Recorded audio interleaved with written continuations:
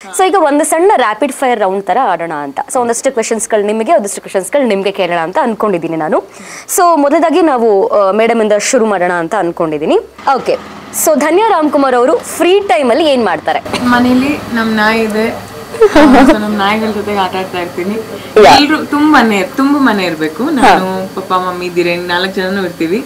ನಾವ್ ನಮ್ದೇ ಆದಂತ ಏನಾದ್ರು ಮಾಡ್ತಾ ಇರ್ತೀವಿ, ಬಟ್ ಎಲ್ರು ಒಟ್ಟಿಗೆ ಇರ್ತೀವಿ.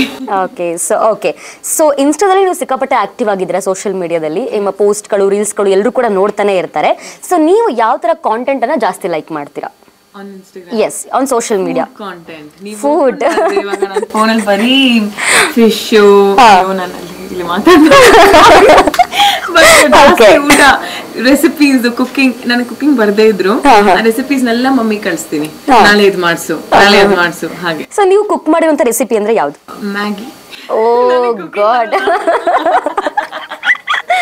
ಓಕೆ, ಸೊ ನಾನು ನಿಮ್ಮ ಹತ್ರ ರೆಸಿಪಿ ಕೇಳಲೇಬೇಕು, ಮ್ಯಾಗಿ ಹೇಗ್ ಮಾಡ್ತೀರಾ ಅಂತ.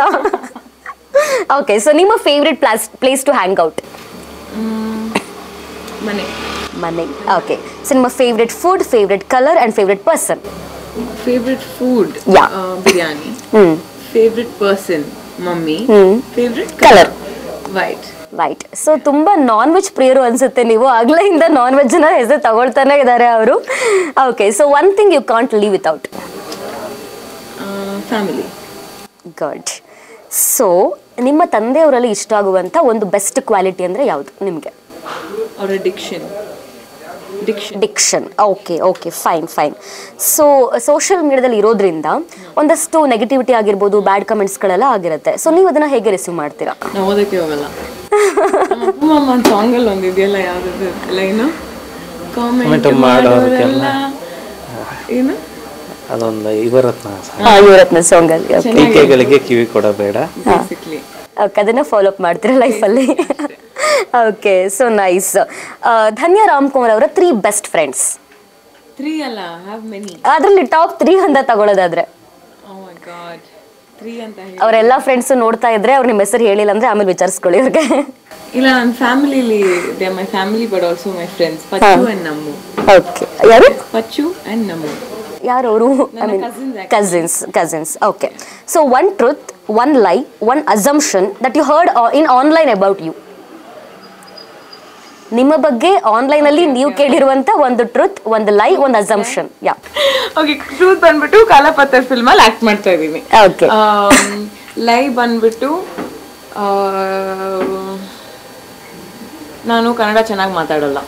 ದಟ್ ಇಸ್ ಅ ಲೈ. ಮತ್ತೆ ಅಸಂಪ್ಷನ್, ನಾನು ಆರೋಗ್ಯಂಟ್ ಆಗಿದ್ದೀನಿ. 0% ಕೂಡ ಆ ಥರ ಅನಿಸ್ತಾ ಇಲ್ಲ.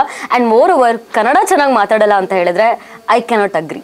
ಅಷ್ಟು ಸ್ವಚ್ಛಂದವಾಗಿ, ಸುಂದರವಾಗಿ ಕನ್ನಡವನ್ನ ಮಾತಾಡ್ತೀರಾ ನೀವು. ಓಕೆ, ಸೊ ನಿಮ್ಮ celebrity crush? No. Favourite hero ತಾತ. ಓಕೆ, ಸೊ ಅಪ್ಪನ ಜೊತೆ ಏನಾದ್ರು ಮೂವಿ ಮಾಡೋ ಪ್ಲಾನ್ ಇದ್ದರೆ ಯಾವ ತರ ಮೂವೀಸ್ಗಳನ್ನ ಮಾಡಕ್ ಇಷ್ಟಪಡ್ತೀರಾ ಅಪ್ಪ ಜೊತೆ? Father of the bride ನೋಡಿದೀರಾ? I have heard it, but ನಾನು ನೋಡಿಲ್ಲ. ಅಂದ್ರೆ ಆ ತರ ನಮ್ಮ ಎಥ್ನಿಸಿಟಿಗೆ ಸೂಟ್ ಮಾಡುವಂತ ಫಿಲ್ಮ್ ಮಾಡಬಹುದು. Okay, fine.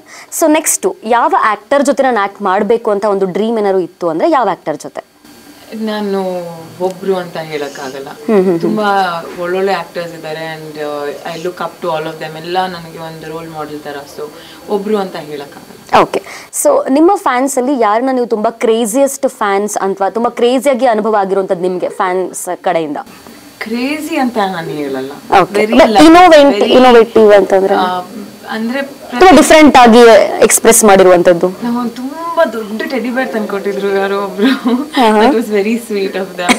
ಮತ್ತೆ ನನಗೆ ಎಲ್ಲರೂ ಪೇಂಟಿಂಗ್ಸ್ ತರ್ತಾರೆ. ಅಪ್ಪು ಮಾಮನ್ ಜೊತೆಗಿರೋ ಫೋಟೋಸು, ನಂದು ಮಮ್ಮಿದು ಮತ್ತೆ ನಮ್ಮ ನಾಯ್ದು ಒಂದು ಸ್ಕೆಚ್ ಮಾಡಿ ತಂದ್ಕೊಟ್ಟಿದ್ರು. ದಟ್ ವಾಸ್ ವೆರಿ ಸ್ಪೆಷಲ್ ನನಗೆ.